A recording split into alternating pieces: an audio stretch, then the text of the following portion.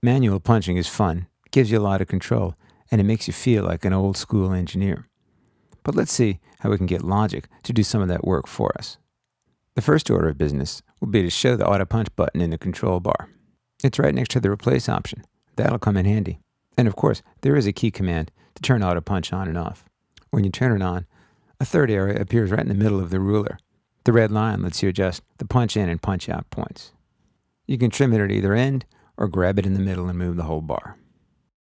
When you're doing Autopunch, you don't need the special record toggle function for the record button. You can just use the standard record mode.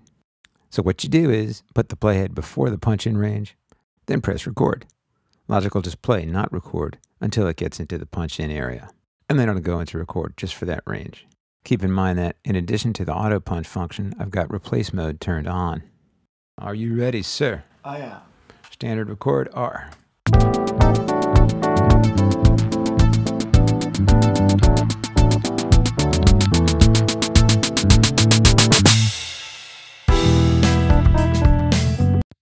I think we'll do that again. Okay.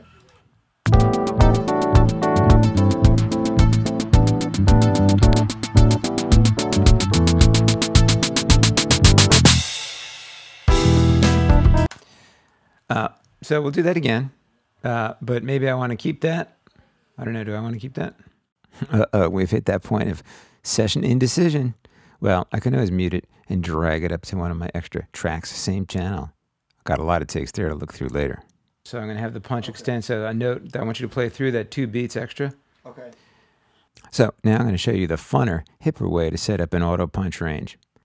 All you have to do is interact with the waveform you're interested in replacing or punching over. In this case, I want a punch range that starts a little earlier and ends 2 beats later. Just make a marquee selection over the audio. Super easy. I can really see what I'm doing. I've made the start of my marquee selection right before that previous note, and I go right up to the chord that I want to keep. Playhead goes earlier, press record, and Logic turns on Autopunch and sets the range to match the marquee selection. Are you ready? Yeah. And you're going to, play along and play into that 2 beats. Okay. So that's the And you note. want me to play through that? A little session chatter here.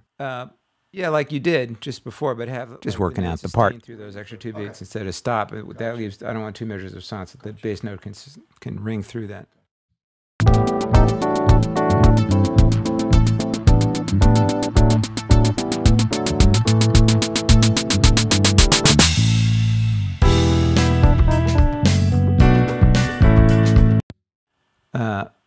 That was possible, but let's try another take of that. Julian can take it. He's a pro. But now we're going to look at that handy replace button. If we turn it off, we can generate a take folder just within this precise area. Awesome. Leave the punch range exactly where it is. Just turn off replace and do another take.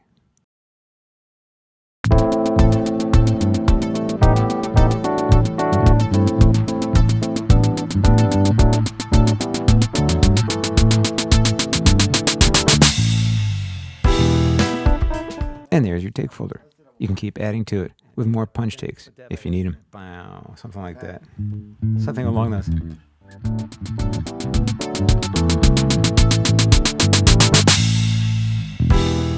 Well, we might need another take on that punch. Coming up, I've got one more topic about recording. Whether you want to record a multi-mic'd instrument or a whole band, there's a couple of things you'll need to know. Let's check it out.